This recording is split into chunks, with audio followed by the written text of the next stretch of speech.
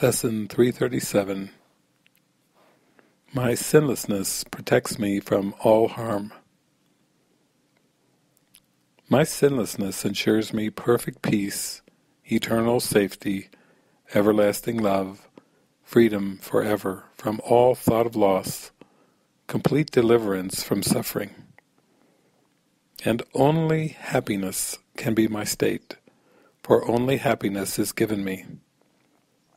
What must I do to know all this is mine? I must accept atonement for myself, and nothing more. God has already done all things that need be done, and I must learn I need do nothing of myself, for I need but accept myself, my sinlessness, created for me, now already mine, to feel God's love protecting me from harm, to understand my Father loves His Son, to know I am the Son my Father loves.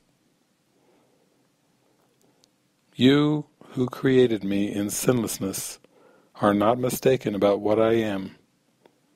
I was mistaken when I thought I sinned, but I accept atonement for myself. Father, my dream is ended now. Amen.